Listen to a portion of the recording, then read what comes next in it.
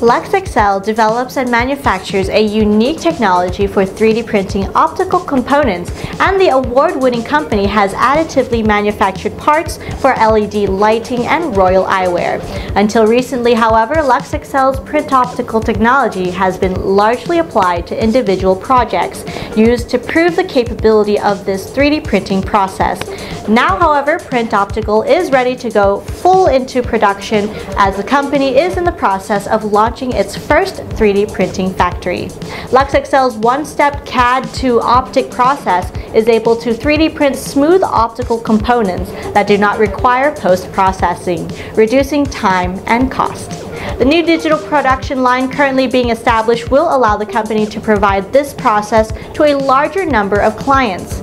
The new digital production line of LED lighting optics, set to be operational by mid-2014, can be used for small volume production and prototyping, but can also be scaled up to medium volume manufacturing.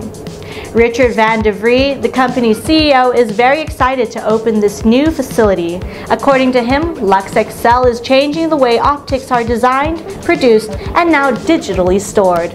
News that the company has increased its production capability will set LUXeXceL as the first 3D printing company in the commercial world that is devoted exclusively to 3D printed optical components, a further demonstrator that we are slowly witnessing more additive manufacturing companies focusing on specific material production capabilities. 3D Printing Industry News TV, brought to you by 3D Systems.